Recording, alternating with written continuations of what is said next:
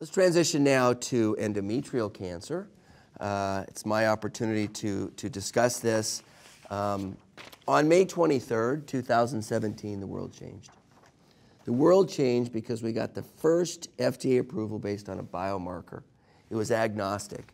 149 patients, 14 of whom were endometrial cancer, and we were drug along with it, and that allowed us to treat our patients with mismatch repair deficiency with pembrolizumab.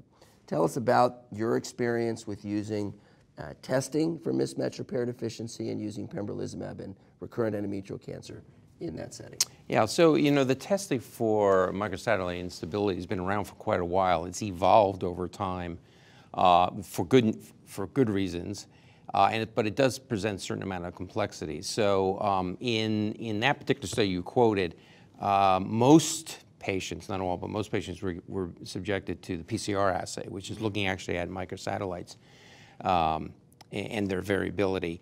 I think part of that was because the study had a predominance of colorectal cancer patients. The alternative assay, which I think a lot of us use now and is in most path departments, is actual staining for the 4 genes, okay, right? And these are the mismatch repair genes. The absence of any one of them is then leads to a diagnosis of mismatch repair deficiency. It turns out that if you do a systematic analysis, if you just do PCR, you can miss mismatch repair because if there's no tissue in there, no tumor, right, you miss about 5 to 6%. It also goes the other way, although I've not experienced that IHC tumor sits on the desktop, it's not processed right, and you get bad staining. So in this study, most got PCR, some got immunostaining. I think throughout the country, immunostaining dominates. I don't know what people feel like. Are you doing IHC for the mismatch repair deficiency genes on endometrial cancer? Standardly across the population. Very standardly. Yep. So, and then we've learned that the most common abnormality is MLH1. And when the MLH1 is deficient, you have to look for promoter hypermethylation as an epigenetic silencing.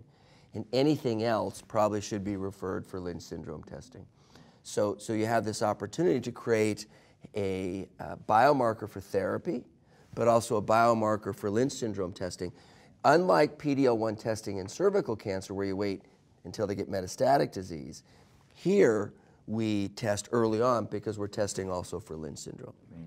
And you've had a good experience with that? Absolutely, okay. Absolutely. And we've detected about 3% of our patients with Lynch that way. Yeah, so that's a good lesson. So that 30% have mismatch repair deficiency, but probably only 1/10 of those have Lynch syndrome. Okay. And it can't be emphasized enough, the importance of testing both in ovarian cancer and in this setting for uterine cancer, because it's an opportunity to not only help guide treatment for this patient and inform on prognosis, but the cascade testing saves lives. Yes. Finding out that these mutations exist in relatives where you can do risk reduction strategies, including surgery, it makes all the difference in the world. And Karen Liu showed it a long time ago, but up to 50% of Lynch syndromes are actually diagnosed through the endometrial pathway. Everyone thinks of them as just being related to colon cancer. So testing's prognostic, helps guide therapy, informs the risk for relatives, but also informs the risk of other cancers like colon cancer or breast cancer. Sounds like BRCA, right? Yep. Yeah.